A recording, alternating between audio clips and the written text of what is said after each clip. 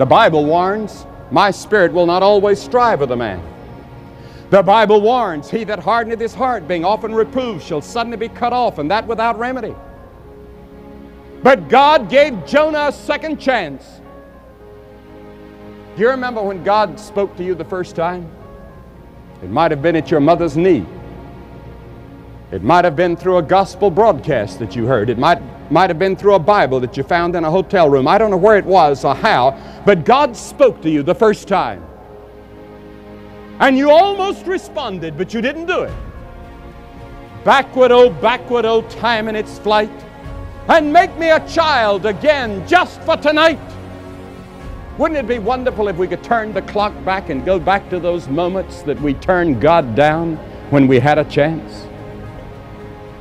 And this is an hour that God is giving you another chance.